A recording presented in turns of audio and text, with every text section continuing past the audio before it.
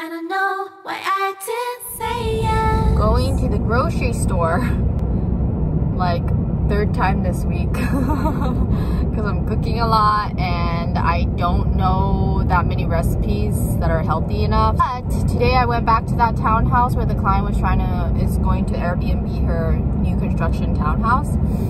And we finished up some curtain brackets, hung up some pictures. This morning, not even crazy early, where like there's no cars or anything. People are going to work already, but it's like there's no traffic, so that all the cars are zooming by. So like I walked Sugar in the morning a little bit farther because I didn't have time to take him to the park from my relative's house. So we ended up on the main street a little bit just to make that loop. And then so there's obviously a sidewalk, but you know, it's a little bit earlier, so not a lot of people were walking on the street. And this guy with all his windows rolled down pulls over so fast, like straight at us, and I was like, oh my god, he's gonna hit us. So I like kind of made sure we were closer to the mountainside rather than the roadside.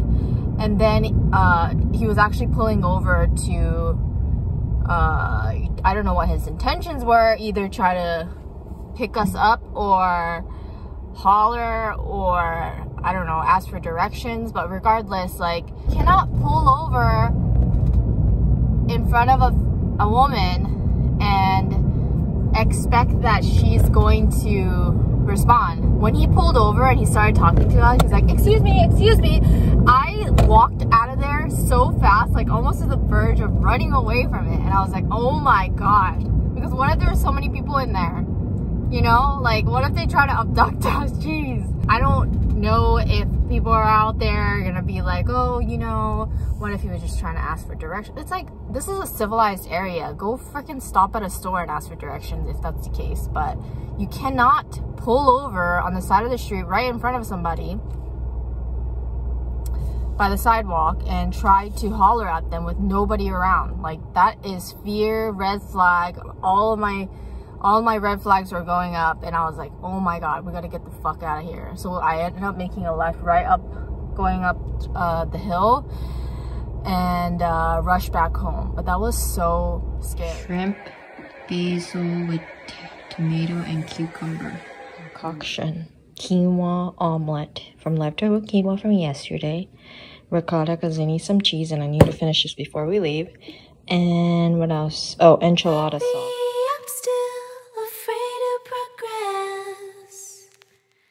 Do I get to try one more time? I like to show myself that I'm just fine. Left me floating alone. The water's so cold.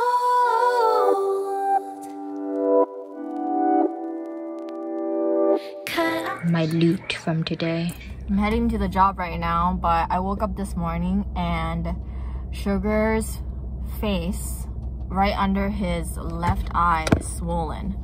And yesterday, like whenever I was like cuddling him or petting him or something and I squeezed that side of his face, he would cry, and I thought, okay, maybe he bit his tongue or he bit his cheek or something, I don't know. Now there's a bump, but when I touch the bump, he doesn't cry or he doesn't seem like he's in any pain. But he usually eats his food after the walk pretty excitedly. I'm here at the vet's. We're back. I am tired. Before I went back home, I went to Wajimaya and got this okonomiyaki and spam musubi. Oh, and a shrimp salad, but that's in the fridge. But anyway, so the vet visit turned out fine. The swelling went down already without doing anything.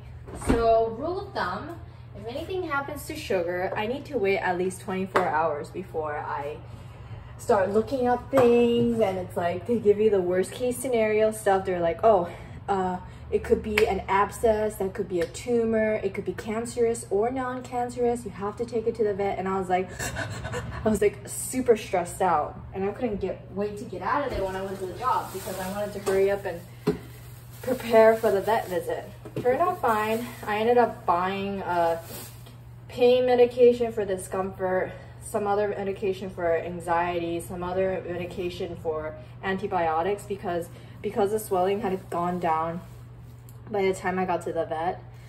Like, it had kind of moved up a little bit, but it could have also been because of his head collar and just kind of like...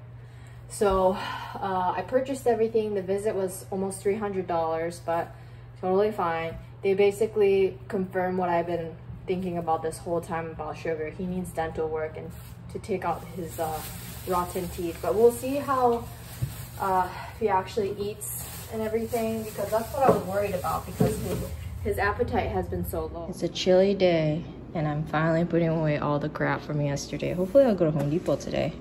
Sugar update, he's fine. I think like the change in location kind of messes him up as far as appetite or something. I don't know, because when we got back on Saturday, he didn't eat and I was like, oh, his teeth probably still hurts after like the teeth or the tooth abscess thing that the vet said he probably had. And you know, I got all those medications. I looked at the bill, by the way. It was only $218, not $281. So not that bad. That vet is actually pretty affordable, especially with 3 medications.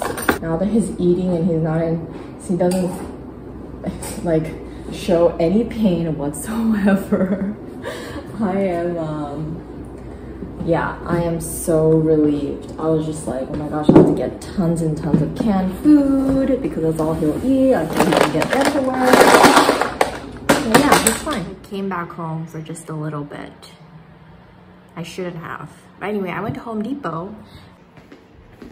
I made like $80 of returns. I got these like flat sheets of sandpaper because the drywall job where I painted, you can kind of see where the ring of the mud ends, even though I put texture. So I just want to sand it some more since I have to go back to repaint it one more time because the client had a binder that came with his house that said, you know, the code for the paint. I think I talked about this, but it was obviously not correct. It said walls and trim were extra white, Sherwin-Williams, blah, blah, blah. And he ordered that. But when I painted it, it was super white compared to his current color, which was like kind of beige, yellowy. Anyway, he got the correct color by dropping off the sample. So I have to patch up what he took off the wall to use as a sample, and then I have to repaint what I painted. And when he sent me that picture, even though the texture was there, you could see the ring where the mud ends. So I'm gonna sand it some more and then repaint it. So I got this. And then I also got this one, a wider paintbrush, because I don't know how long paintbrushes are supposed to last. I think they're supposed to last a really long time if you wash it. But I have this issue, like, after the job is done, I'll be like, okay, do you mind if I just kind of rinse off my paintbrush a little bit, you know, because I gotta go to the next job. And most of the time the clients will say, yeah, go ahead. But I don't want to be like running their water forever. So I'll just like rinse it off a little bit. And then if I don't have time to go right home to wash it better, I feel I just don't have, you know, the paintbrush kind of dries up in the car. So that paintbrush is like so not clean anymore. So about this, I'm just trying to figure out like how to take better care of it so this one lasts longer, but we'll see. What do you guys do after the job? Do you like just like let the water run forever and make sure this is completely clean before you leave? I'm too ashamed to ask to do that. Same with the rollers. I bought new rollers.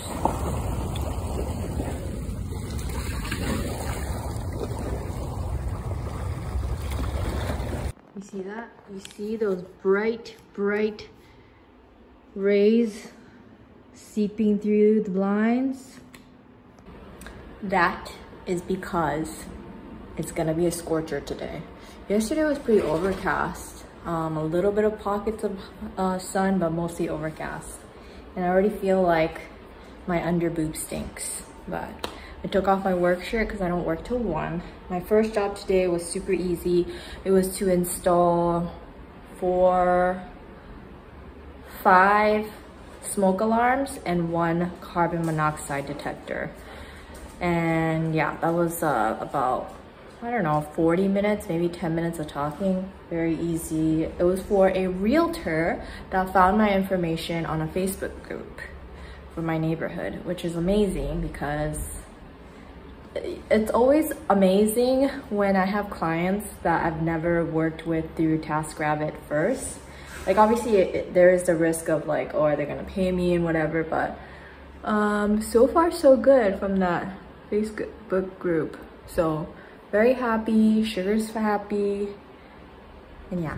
For furniture assembly jobs, I usually grab one bag, one large white plastic bag, trash bag, and I put it in the side pocket of my tool bag, because if I'm doing furniture assembly and I open up a box, more than likely, if it's not IKEA, it's going to have plastic, like plastic wrapping or styrofoam. So I separate that for the client and also for myself. That made me think, like, that in addition to like living here in Washington, I feel like people are way, and maybe that's not true because people are very eco-friendly in California too. But anyway, so when I lived with my relatives for that 1 week, my relative is in her 70s. Well, they're both in their 70s, relatives, but the wife is a lot more strict about recycling. The husband, not so much, but he obviously recycles, and I was with him, like making sure he was okay,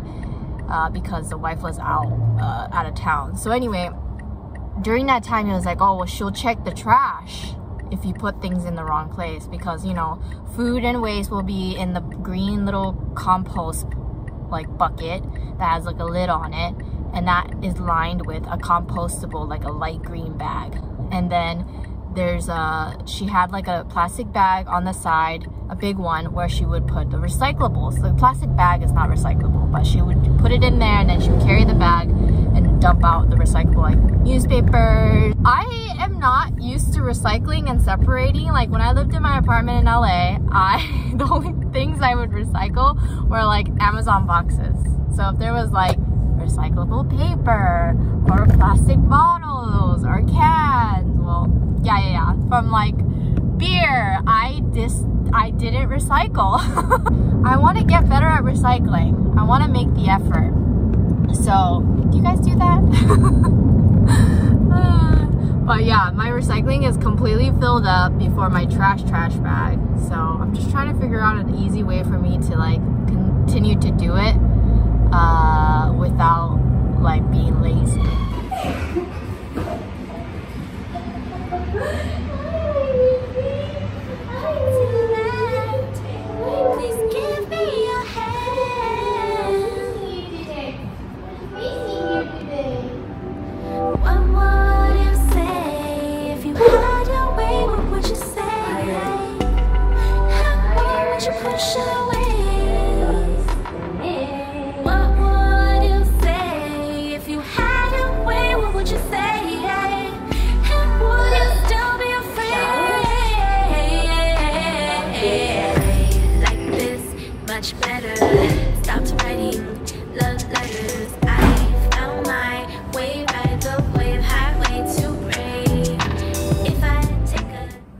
I've taken a shower and I feel so much smoother. Hi! The second job of the day was supposed to be for Friday, but I moved it up to today because my early morning job was super quick, which is installing those smoke alarms and CO detectors. And then, so that was also easy. Coat racks from IKEA, one picture frame and a mirror, I think. And then my third job, which was at 3 through TaskRabbit, was at a house that was like right next to the water. And there was another house that I just worked for, like a big like mansion type of house that was having the same issue for the master bedroom door, where I think maybe being super close to the water, even if your house is pretty new, the house shifts a lot more because the door jambs were so not level. Saw these like plastic shims on both of the doors that I was trying to fix on the bottom hinge, just to push, kind of like try to make the door level. But yeah, there's just no way. Like you can't move it up too high because you're gonna hit the top head jam.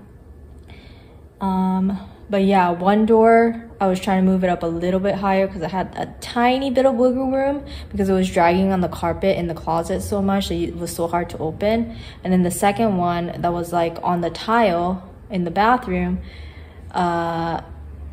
it would still open and close without touching the tile, but it was obviously crooked, and then it wasn't latching anymore because I guess he said he bought the house 6 years ago. I don't know when it was exactly built, but where the latch was now, I had to move the strike plate like, I don't know, a whole ½ inch.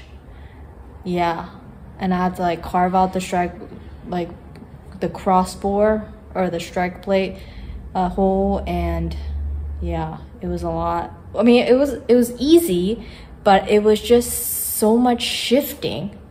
You know what I mean? Like, that seems so crazy to me that your house can shift that much in such a short amount of time. Well, actually, I don't know how long, but it's obviously a newer house, but it's right by the water. Is that why? I don't know. But anyway, I am going to try to close out this like vlog style because I hope to make one last TaskRabbit review video, and I've made 2 already, so I don't want to repeat myself, and I don't want to like narrow it down to just about the app. I want to also talk about like my business progress since being full-time as a handy woman since October of 2019, and like going through the pandemic and moving states, starting the clientele from new and all that stuff, and like as far as my skills, what I feel I learned I'm not good at and I don't want to get better at, or things I have surprisingly gotten better at, or whatever. I kind of want to talk about that, so I'm going to try to script that, but I'm going to end today's video. Thank you so much for watching.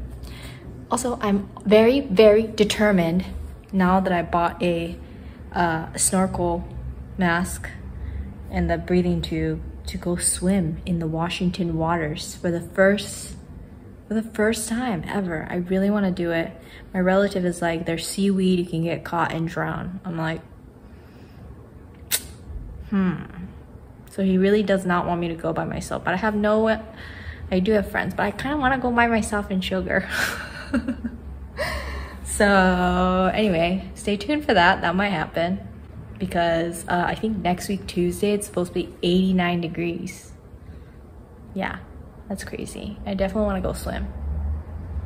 But anyway, ta-ta. I'll see you in my next video. Peace.